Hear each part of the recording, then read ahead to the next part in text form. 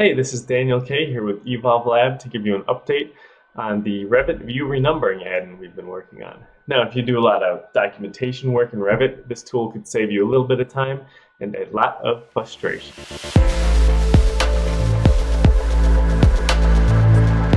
Okay, so if you haven't seen our previous video on this tool, essentially what it allows you to do is update the detail number of a view that's already been placed on a sheet without getting that annoying Revit detail number already exists error, which if you work with a lot of sheets and documentation, you have most certainly run into. So in this case, I have a sheet full of typical wall details, and say I want to add a new one somewhere in the middle. In this case, I'm adding the 10-inch CMU RD type. It comes in as 12, which is the next available number. And what our tool used to let you do is click on this Renumber single view button, and you can change the detail number of the selected view. In this case, we want it to be 456, and it will automatically update any conflicting detail numbers, automatically increment actually. So 6 went to 7, 7 to 8, etc., without getting that annoying Revit error. Now, the biggest new feature we've added is this other button that allows you to renumber all views on a sheet at once. So say you want to change this from a number system to a letter system, we can simply click the Renumber All Views button and enter our starting detail number, which in this case we want to be A. Notice up here it'll tell you what sheet you've got selected, so you know what sheet you're renumbering. And this drop down, we're going to keep the default option, which is Use Current Order for now, which will renumber the views in their current sequential detail number order. When I click OK, it renumbers them from A to L. And say I had another sheet, I want to do the same thing, but maybe I want to start at what comes after L, M. We can easily do that. Now this sheet goes from M to W, so our detail numbers are consistent across multiple sheets. Another feature we've added in this release is the ability to have a customized detail number order.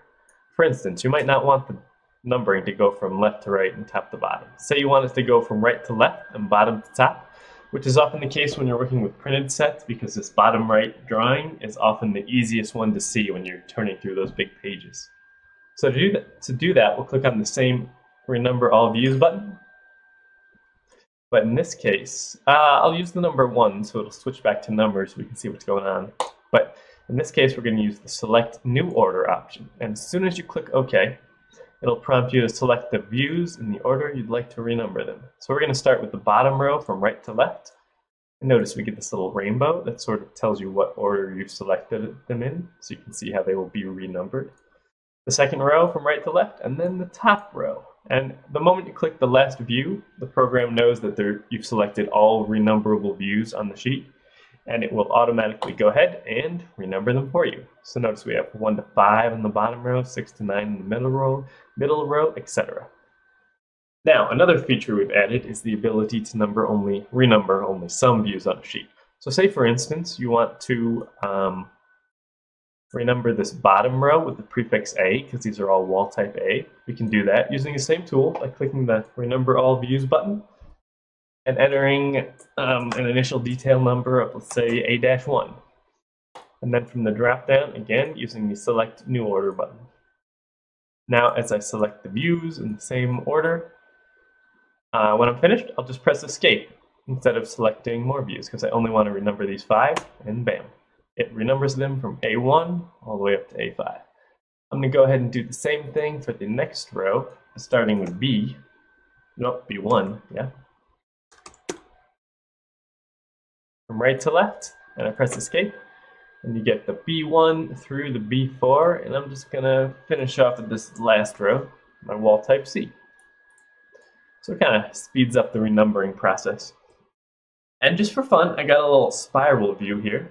So in case you ever need to renumber views in a spiral formation, or any crazy formation for that matter, you can do it with this tool. If I enter a starting detail number of, let's say, S1, and S1 because it's spiral, and use the Select New Order option, it'll let me select the views. Right now they start from the inside and go out, so I'm going to switch it so they start from the outside and go in. And if you accidentally select the views, say, out of order or something, you can just click on the one you've accidentally selected to remove it from the list, and the colors will update automatically. And when you're all done and you get that last view clicked on, bam, it'll renumber them from S1 to S14, from the inside out. And that's all for the latest release of the EvolveLAB View Renumbering tool. If you want to give the latest beta version a try, there will be a link in the blog post. Feel free to try it out. And if you have any other ideas for apps or add-ins you'd like to see, feel free to reach out to us at EvolveLAB. Thanks for watching.